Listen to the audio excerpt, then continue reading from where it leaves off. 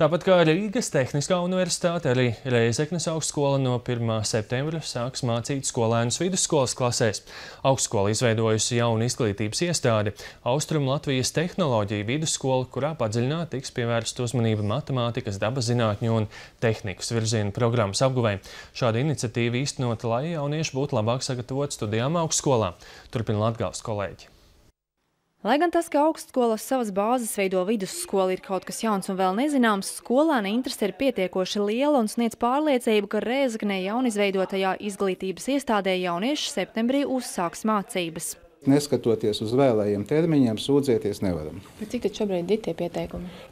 Katrā klašu grupā ir vairāk nekā 10 pieteikumi. Kā atzīst Rēzeknes Augstskolas rektors, ideja par šādu vidusskolas veidošanu radusies jau pirms zināma laika. Tomēr viens šogad, mainot izglītības likumu, to var darīt.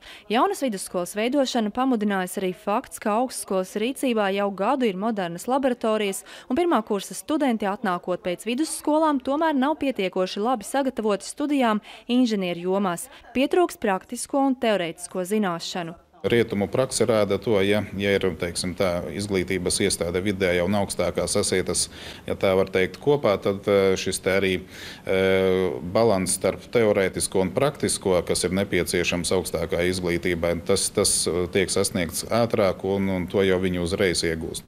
Jaunās vidusskolas piedāvātās iespējas strādāt laboratorijās un padziļināti apgūt dabaszinātņu un tehnisko jomu priekšmetus jauniešus interesē. Jaunas tehnoloģijas, man pie tam pašam patīk inženierzinātnes un kaut kas tāds. Salīdzinoši ar manu veco skolu, es domāju, būs daudz augstāks līmenis. Nebaid tas, ka tā ir jauna skola, nevar zināt, kādas būs prasības?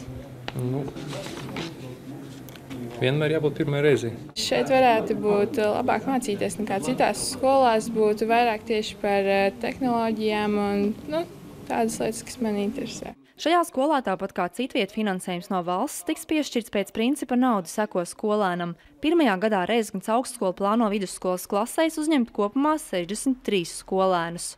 Lāsma Zutra, Latgales reģionālā televīzija.